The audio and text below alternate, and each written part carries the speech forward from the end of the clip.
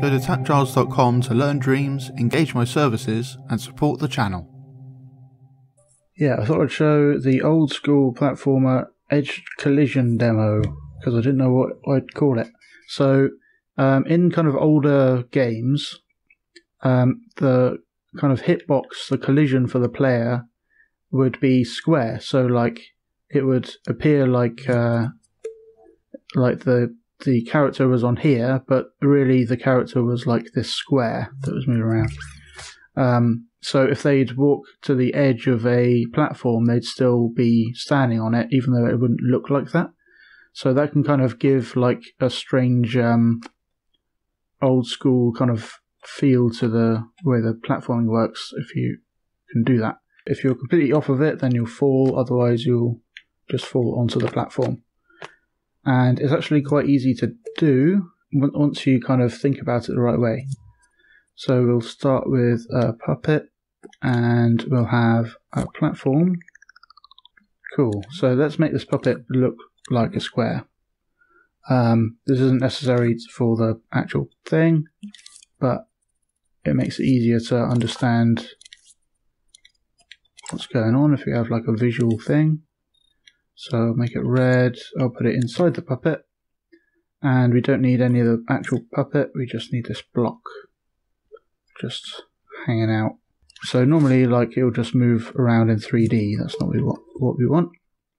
We want it to kind of be in a 2D mode, so it just goes left and right, and I'll adjust the camera settings in the controller sensor so it doesn't have a tilt, so we're just perfectly side on. And it looks like we're a bit high. If we go test mode and then adjust it, then we can kind of see it live. So yeah, that should be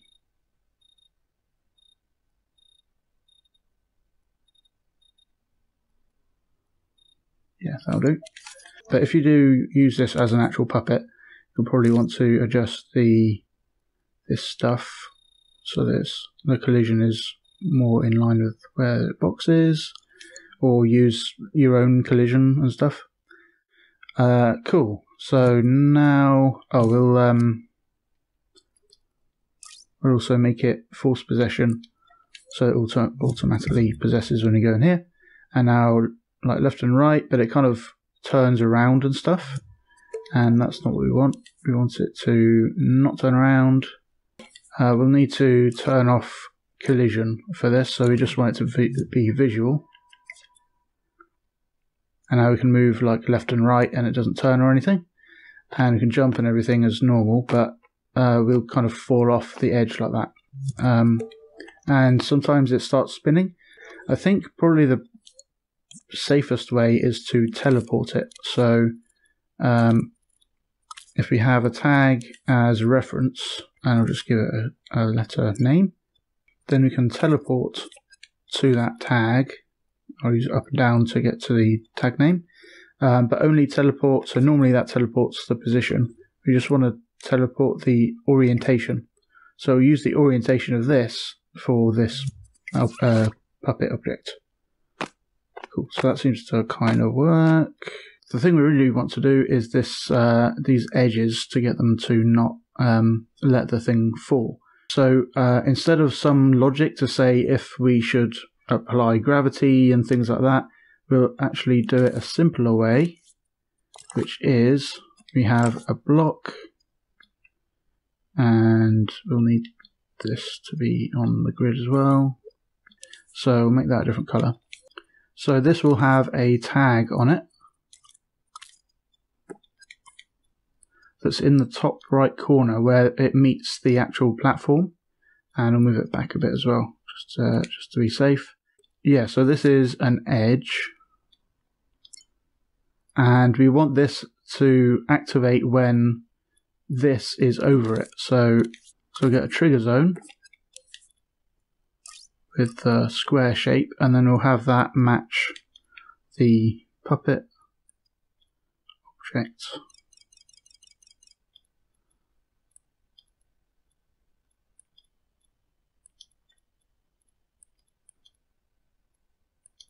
and have it kind of reach down a bit like that.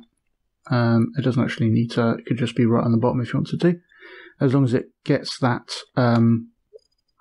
tag. So if we let it fall there, it ends up over that tag, and if we have this detect that tag, then that will start sending a signal. So if we try that again,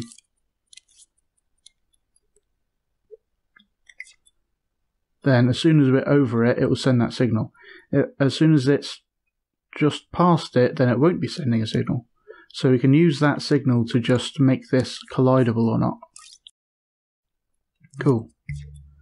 So it's still collidable, and as soon as we're off of it, then it'll fall through it. And it will only be collidable if we're on top of it again. And then we can do the same thing over here, the other side, and just flip it. And now it's on the inside there. And we'll fall through that one as well. So we've got this kind of, it's as if the collision, instead of affecting the actual box shape of the puppet, we are affecting the collision shape of the platform, if you think about it that way. And you can fall through it in this kind of old school manner. And of course you'd have these be invisible, so that it just looks like you're hovering in midair. Cool. So this would work perfectly fine if this was a moving platform as well. So that works just as fine. And we can fall over just as fine. All dandy. Thanks for watching. I hope you learned something interesting. Go to patreon.com/TAPgiles to learn something new every day.